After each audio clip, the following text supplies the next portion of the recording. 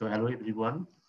In this class, I will explain how to convert the one mode H parameter to another one mode H parameter.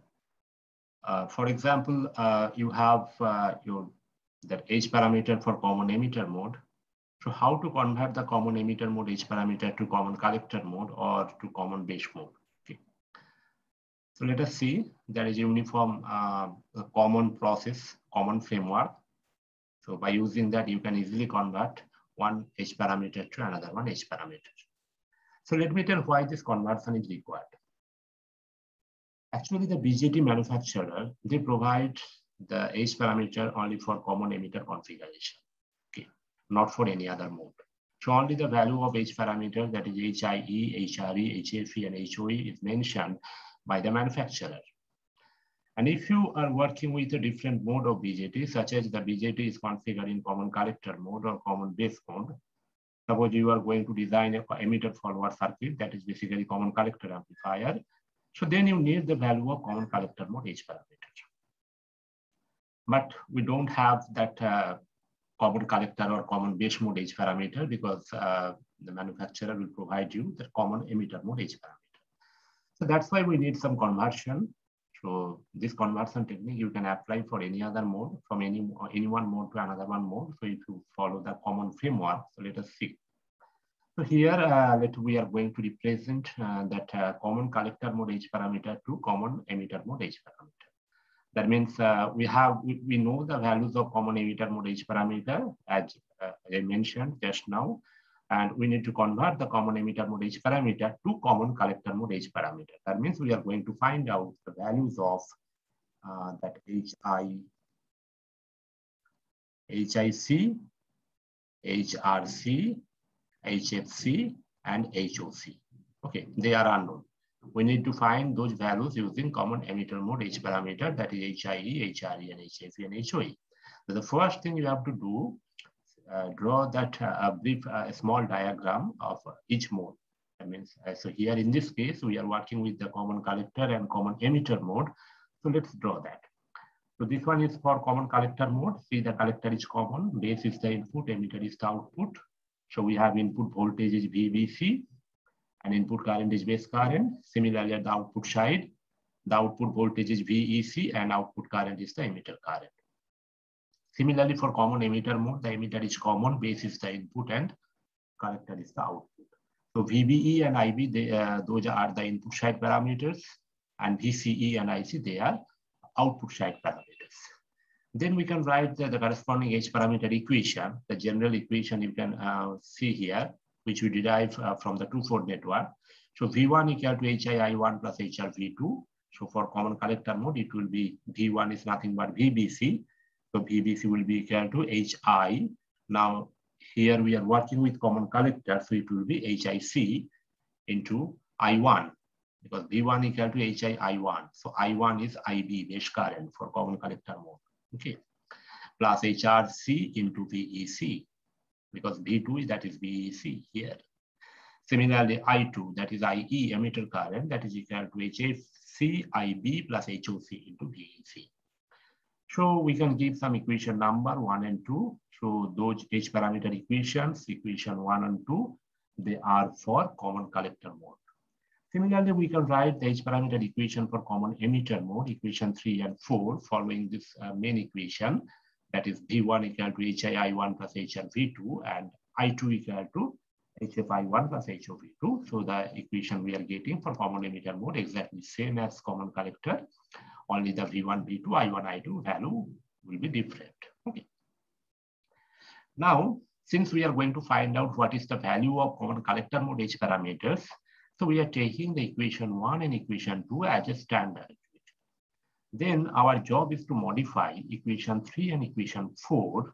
Okay. In the same way, suppose here, if I compare equation 1 and equation 3, so here we have VBC. In equation 1, the first term is VBC. Okay. But see here, it's VBC.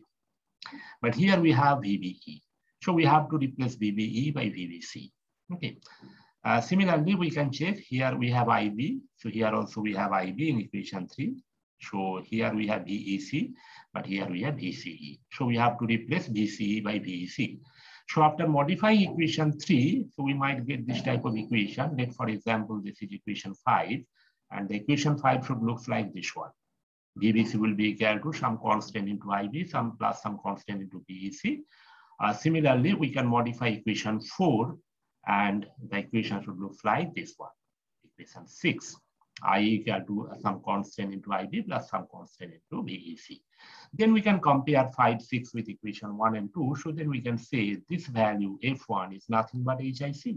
Okay, so if we compare equation 1 and equation 5, so F1 value is nothing but HIC. Similarly, F2 value is nothing but this HRC. And this one is your F3 and this one is your F4. Okay, so this is the process actually. So how to modify equation 3 and equation 4? Let us see. Now, if you look at any BJT, so the relation between the different terminal voltage, so the collector to emitter voltage, that is this one, VCE, okay, so that is equal to voltage between collector to base, VCB, plus the voltage between base to emitter, VBE. So VCE equal to VCB plus VBE. This is the first one. And this equation we have to use to modify equation 3 and equation 4. And similarly, since we are considering that BJT as a 2-port network, and in 2-port network, you can observe all current directions are incoming current in one direction, whether it is a emitter current, base current, or collector current. So applying KCL, so we can write IC plus IB plus I equals to 0. So we are getting another one equation. So by using those two equations, we can easily replace the value of VBE and whatever the replacement required, we can do that. For example, from equation 3, we have VBE. So VBE, we can write here VCE minus of VCB. Okay, so we can write VCE minus of VCB, and VCE, that is nothing but minus of VEC. Okay, so why I have written minus VEC? Because we need VEC here. Okay, so you can check here I need VEC. We do not want VCE. So VCE equal to minus of VEC. Okay. So in this way, we can replace that and check here VCB minus of VCB equal to plus of VBC. And then I'm just rearranging the equation. I got equation 5, which is exactly in the same form of this. See here, I already mentioned equation 5. Okay. So then if I compare equation 5 with our standard equation, equation 1, then check both are same exactly except the coefficient. So here we have VBC, here we have VBC. This one is HIC-IB. So here we have HIE-IB. So we can write HIC equal to HIE, comparing equation 1 and equation 5. Similarly, the second term, HRC-VEC, but here we have 1 minus HRE into VEC. So HRC equal to 1 minus HRE. Now, since the value of HRE is very small, typically in the order of 10 to the power minus 4, so 2.5 into 10 to the power minus 4 in that range. So we can write 1 minus this one equals to 1. Okay, so HRC equals to 1. We can do the same thing with this. Okay, so IC equal to HFE IB plus HOE VCE. Okay, so what I want, just check equation 2. Here we have IE. We do not have IC. Here we have IE. So we have to bring IE here.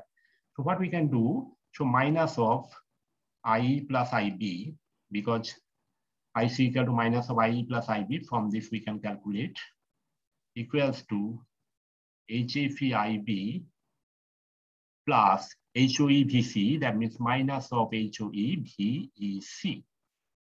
We can write that, and we can write here minus of IE equals to HFE IB.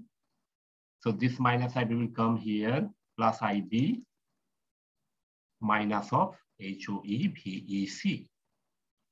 So we can take minus common. So IE value we are getting IB into 1 plus HFE. And since we are taking minus common here, so minus will come here plus HOE VEC. So now we can compare this equation with the equation 2. Let's check. IE equal to HFC IB.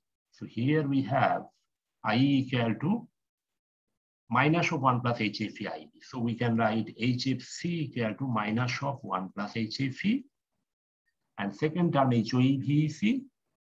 Here also we have HOE-VEC, HOC-VEC. So HOC, that is equal to HOE. So writing all four H parameter, HIC that is equal to HIE, HRC that is equal to 1 minus HRE, that is equal to 1, HFC equals to minus of 1 plus HFE, and HOC equal. So in this way, we can convert common emitter mode H parameter to common collector mode H parameter, and you can follow the same process to convert or to represent common base mode H parameter to common emitter mode and vice versa, but the equation will be complex. Okay, so here we are getting two H parameter values after modifying one equation, but when you are working with a common base, so you have to modify two equations simultaneously at the same time to get the values of H parameter, but the process is exactly same. Okay. So today up to this, thank you.